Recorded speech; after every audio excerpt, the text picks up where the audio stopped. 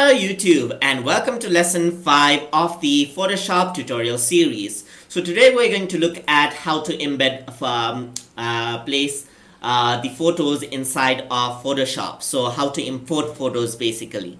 So there are two ways to actually import photos inside of Photoshop. So first one is to place embedded and the other one is to place linked. So let's see what place embedded does. So let me just drag a file right here. Let me just drag the second picture right here.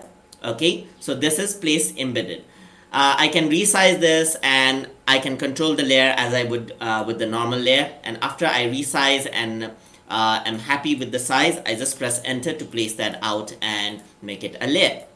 So this is my place embedded. So let me just save this, save as, and then save it as a Photoshop file right there. Let me say embedded. Okay, so I'm gonna save this as an embedded file right there.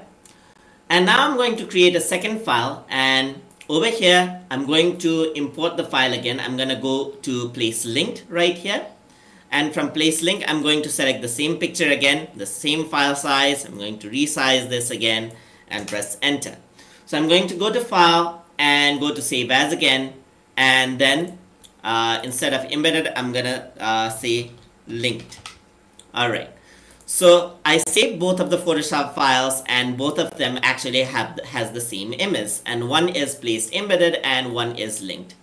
So I'm going to go back to Photoshop over here, and you can see that the embedded file is actually larger than the linked file. It's because the embedded Photoshop file actually contains the JPEG file inside of the Photoshop itself, while linked files are actually just linked with the image. So if I were to delete this image right there, then this file wouldn't work and the image would be blank. So what linked file is useful for is if you want to maintain small file size Photoshops, and if you plan to actually not be organized with your files, do not delete anything, then linked Photoshop files is actually good to maintain because it has it covers up less file size in your hard disk drive.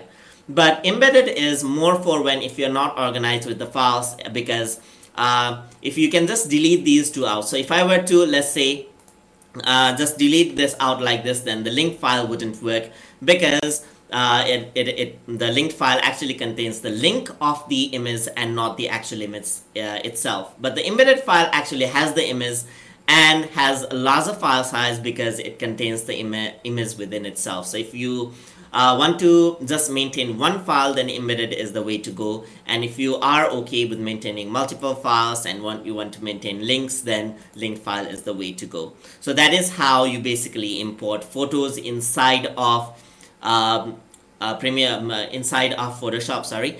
And then over here I just deleted the file, and you can see that there's an error right there which says that the file is missing. So if I were to copy this file, the linked Photoshop file, into another computer, then this wouldn't work, then this would actually show blank. But embedded file would work. So if I want to just mail this to another person, the embedded file, I can just mail this file right here. But for link, I have to copy and mail all of the files if I want to open that up in another computer. So these are two ways of importing pictures inside of Photoshop. So hope you guys learned something as always. And as always, please like, comment, share, and subscribe.